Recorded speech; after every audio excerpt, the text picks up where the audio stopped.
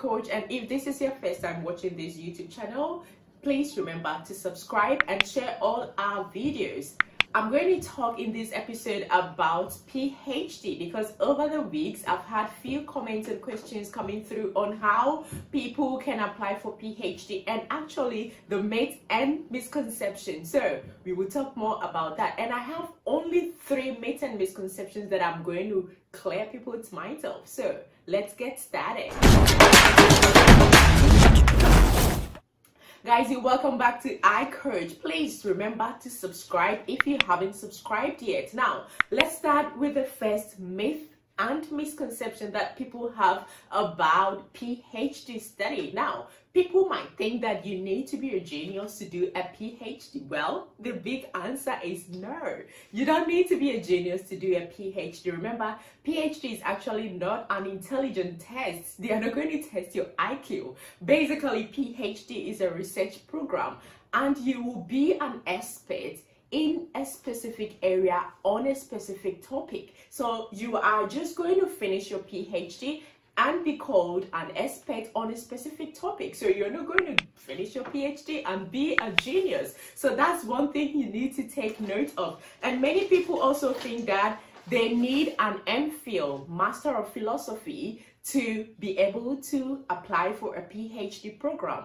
The big answer is a no. You don't need to study a Master of Research or a Master of Philosophy program before you can apply to study a PhD program. Well, all you need to know is that PhD is solely a research program, and so before you can apply to study, you need to have a research background. And so students who have done a bachelor's degree honors or a master's degree by coursework with a research component or a master's degree by research can still apply for a PhD. So the requirement is not only for Master of Philosophy. So if you don't have a Master of Philosophy and you still are interested in applying for a PhD course, remember, you can use your Master's by coursework, which has a research component, or if you have a bachelor's honors degree with a research component or a dissertation, you can still apply. Just make sure that you have few publications available just to show to the admissions team that you've got that very experience. Now, the third myth and misconception that I really want to clear is that many people think that once you complete your PhD program, you are going to be automatically in academia. I mean, you're going to be a researcher or a staff or a university lecturer. Many people think that once you do a PhD, you're going to lecture in a higher education. Well, the answer is no. So you don't need to necessarily use your PhD qualification or your PhD degree to lecture in a university.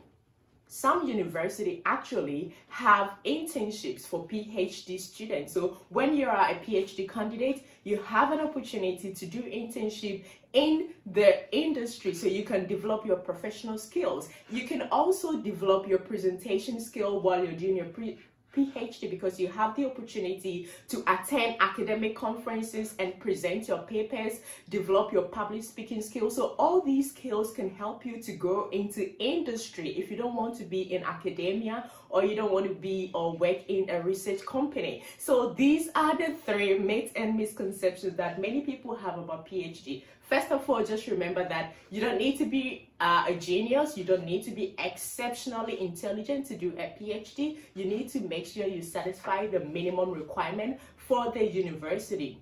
Also, you don't need an MPhil to study a PhD. All you need to do is have a research experience, research background, Master of Research, Master of coursework program with a research component, or Bachelor's Degree honors to apply. And finally, if you are done with your PhD, you can do anything and everything, not necessarily working in a university as an academic. Guys, I hope these 3 tips really clear your myths and misconceptions about PhD, and if you're interested, just jump into it. But in a subsequent episode, I will dedicate few of them to how to apply for a PhD program, scholarships available, the documents that you need to submit, and I'll also advertise some juicy scholarships that are also available for students who are interested in studying PhD program. It's really a rewarding journey, and I know that for people who are interested in research, you will love it. This is iCoach. Remember, I'm just going to leave you here for now, and I'll talk to you more about PhD scholarships, applications, admissions in our subsequent episodes. Please remember to subscribe to my channel, be an iCoach member, like my videos, and if you have any question, please feel free to send it to my email address or leave it in the comment section on my YouTube page. Remember to subscribe if you haven't subscribed yet. iCoach with BM. We rise together.